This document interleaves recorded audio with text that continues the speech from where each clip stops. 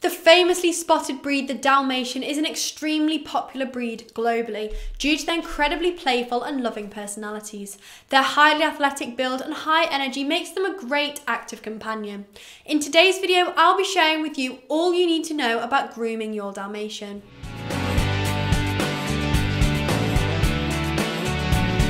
Welcome back to the Fenrir Dalmatian show. If this is your first time here, my name's Franny and I'm a certified canine leader here at FenrirCanineLeaders.com. This channel is dedicated to helping you learn everything you could possibly want to know about the Dalmatian, then how to become high-level canine leaders that can raise perfect Dalmatians. So if you're a lifelong Dalmatian lover thinking about getting one or just started your journey with your new pup, then this channel is for you. So make sure you hit that subscribe button and turn on the notification bell so you never miss a future Dalmatian video. So let's jump right into today's video and find out all you need to know about grooming the wonderful Dalmatian. Male and female Dalmatians measure from 19 to 24 inches tall, weighing between 48 and 55 pounds. Males tend to be larger than females. Dalmatian puppies are born with completely white fur and their spots develop as they grow older. Usually the pup's signature spots begin to show at around 2 to 3 weeks, and generally once they reach 4 weeks, most of their spots will be present. However, this isn't the end of the spot development, as they continue to slowly develop as the dog grows throughout the rest of their life. Just like our fingerprints or like the diversity in snowflakes, Dalmatian spots are one of a kind to each pup.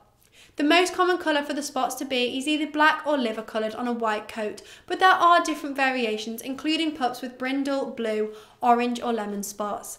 Dalmatians' coats are dirt repellent, so even if your pup decides to roll around in the biggest muddy puddle, you can be sure that they will still dry to a brilliant shine. It's important to be aware of the fact that the Dalmatian sheds all year round. There is a very common joke between Dalmatian owners that they are dogs that shed at 2 different times, during the day and during the night. So you do need to be ready for the hair that they shed, and you will find it round your home and on your clothes. You should brush your Dalmatian every week with a medium soft rubber curry brush to remove any loose hairs and any dirt. This will help to reduce the amount of hair that finds its way onto your clothes and furniture. Regular brushing your Dalmatian means that you do not necessarily need to bath them as much. They will not need much more than 3 or 4 baths a year, and it's important to be aware that actually more frequent baths will remove the essential oils from their coat and their skin, which can make them dry and flaky.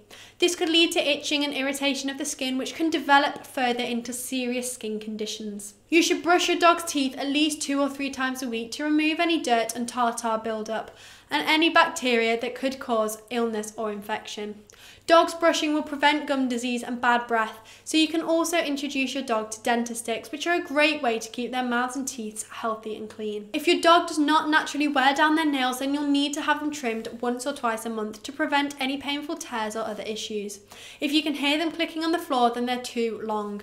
If you're not experienced in trimming dogs' nails, then it's a good idea to ask your vet or groomer for pointers, as a dog's nails actually have blood vessels in them, so if you cut them too far, they can cause bleeding, which could become a very negative experience for your dog. Be sure to check your dog's ears weekly for any redness or a bad odour, which may indicate an infection.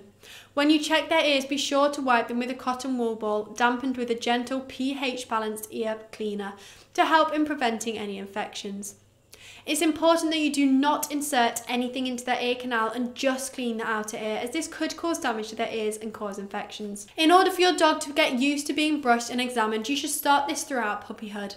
The best way to do this is to handle their paws frequently and look inside their mouth. Grooming and regular checkups will help your dog to see it as a positive experience, to not fear any veterinary exams when they're an adult dog. Fill the time with a load of praise and treats, and they will see it as a much more positive experience. I hope you enjoyed today's video. If so, make sure you hit that like button, get involved in the comment section down below, and don't forget, if you're new here, make sure you subscribe, as we have 3 dedicated Dalmatian videos coming here every week. So I can't wait to talk to you again on the next episode of the Fenrir Dalmatian show.